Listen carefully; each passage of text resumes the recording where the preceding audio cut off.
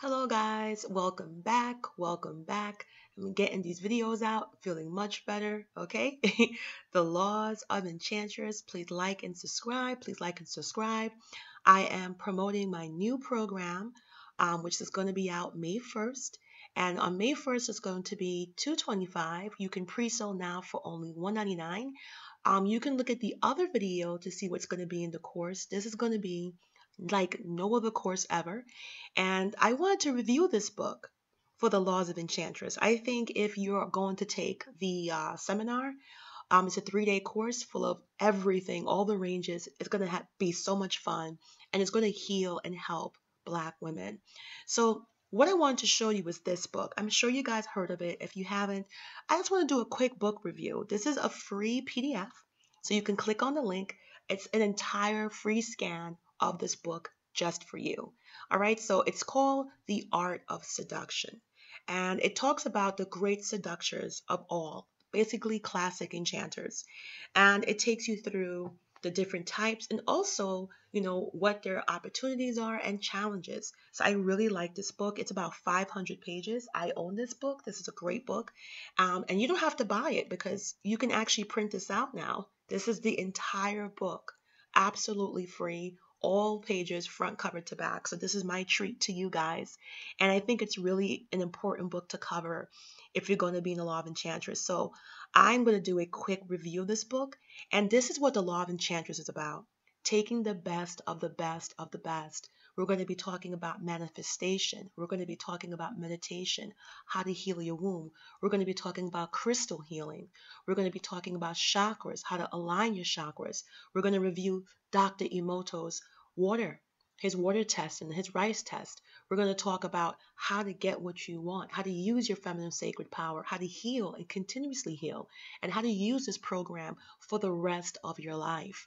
And I'm so proud because this is the only program that focuses on Black women for Black women to get Black women what they want. There's so much law of attraction programs.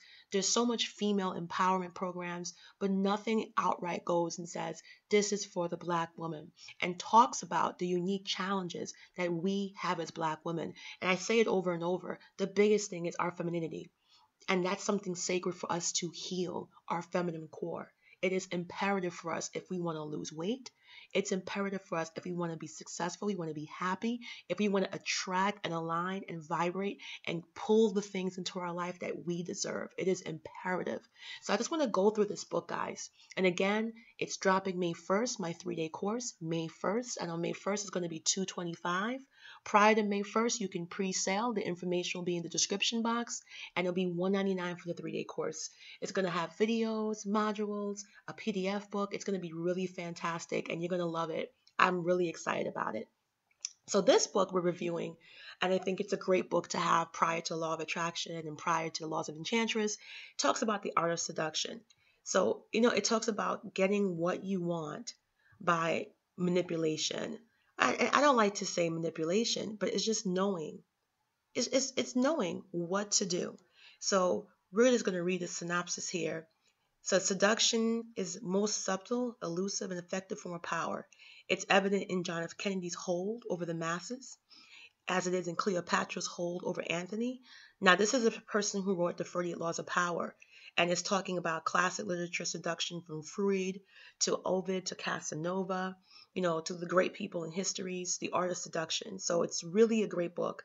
So again, guys, you can download this. This is absolutely free. It's a PDF link, and you don't need to buy the book. You could just download this book, or you can read it in the computer, whichever one you want. So what I wanted to cover was the several different types of seductors and how you can, look to see which one you feel attracted to. So this is the seductive characters. They talk about someone called the siren, and it says a man is secretly oppressed by the role he has to play, by always having to be responsible, in control, and rational. The siren is the ultimate male fantasy figure because she offers a total release from the limitations of his life. In her presence, which is always heightened and sexually charged, the male feels transported to a realm of pure pleasure. In a world where women are often too timid to project such an image, learn to take control of the male libido by embodying his fantasy. So that's the siren. Then we have the rake. And the rake is more of a male version of a seductress. So a woman never quite feels desired and appreciated enough. She wants attention, but a man is often too distracted and unresponsive. The rake is a great female fantasy figure. When he desires a woman brief, though that woman may be, he goes to the ends of the earth for her. He may be disloyal, dishonest, and immoral, but that only adds to his appeal. So this tells you what the guys can do, how the guys can seduce too. All right, so the next one is the ideal lover. Most people have dreams in their youth that get shattered or worn down with age. They find themselves disappointed by people, events, reality, which cannot match their youthful ideals. The ideal lover thrives on people's broken dreams, which becomes lifelong fantasies. You long for romance, adventure, lofty spiritual communion. The ideal lover reflects your fantasy. He or she is an artist in creating the illusion you require.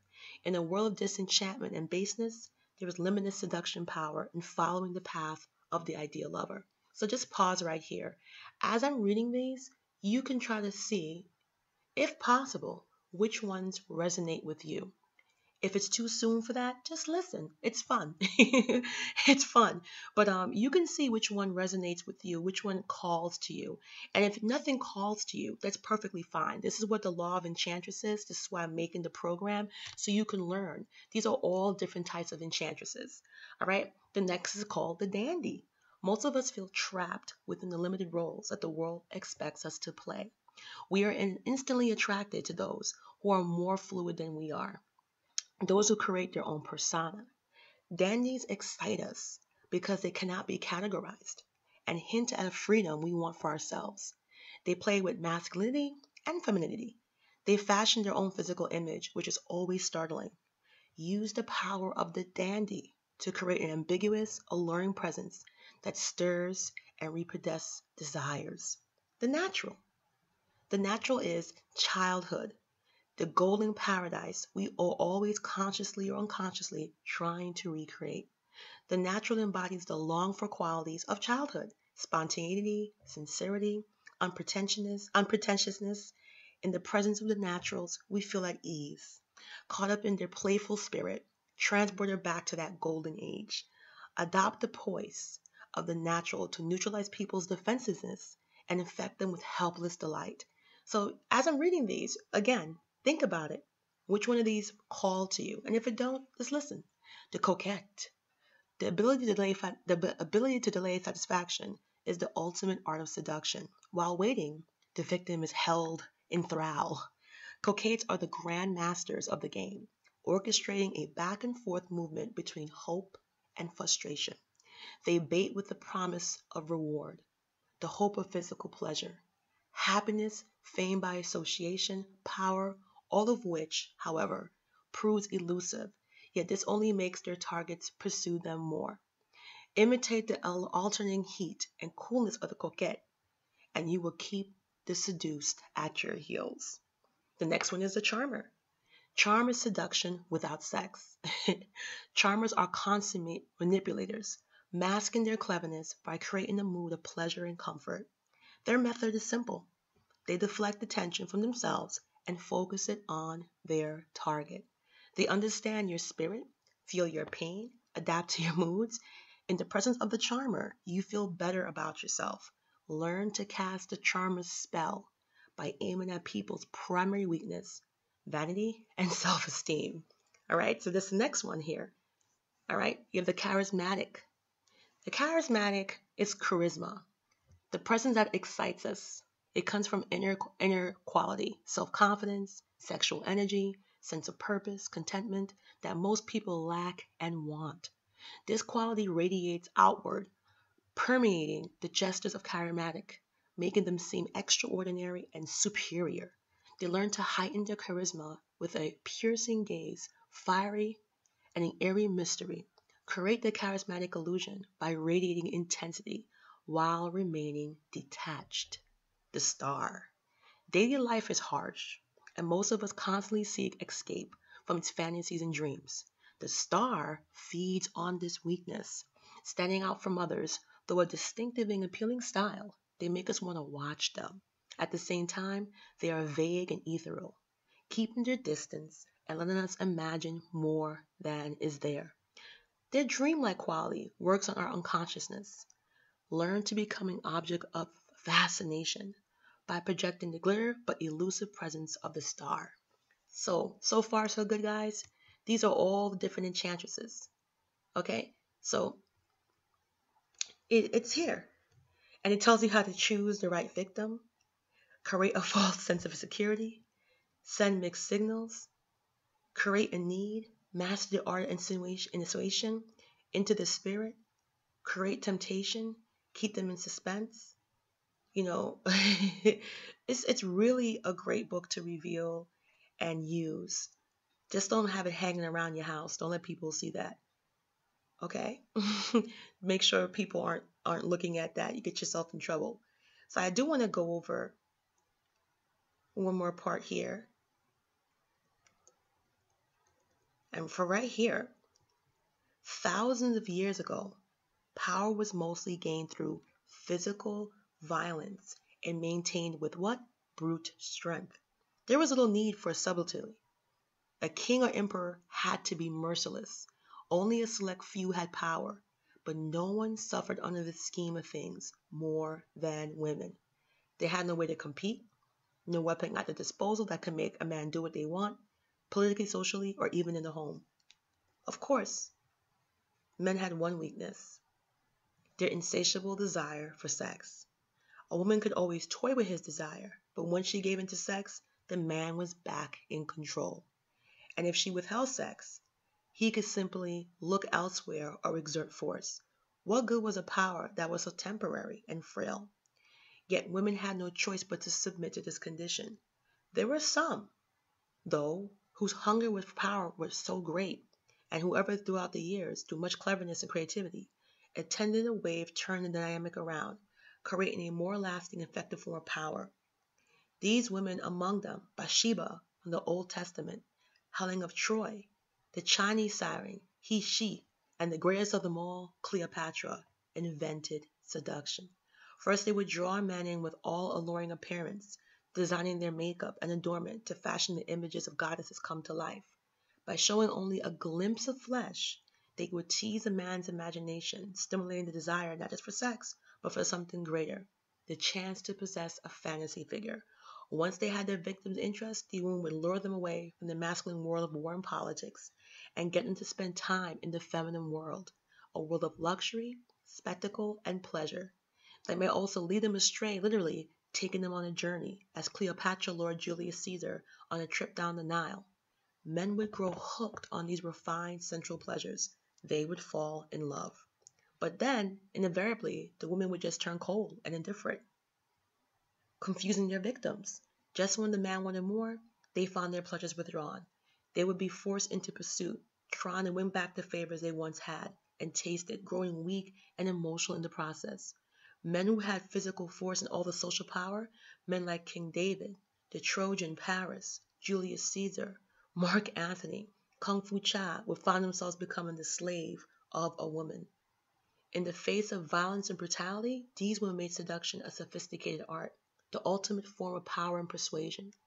They learned to work on the mind first, stimulating fantasies, keeping a man wanting more, creating patterns of hope and despair, the essence of seduction. Their power was not physical but psychological, not forceful but indirect and cunning. These first great seductresses were like military generals, planning the destruction of an enemy, and indeed early accounts of seduction often compare it to battle, the feminine version of warfare. For Cleopatra, it means consolidating an empire. In seduction, the woman was no longer a passive subject object. She had become an active agent, a figure of power. Isn't that great? That's some great stuff we're reading there.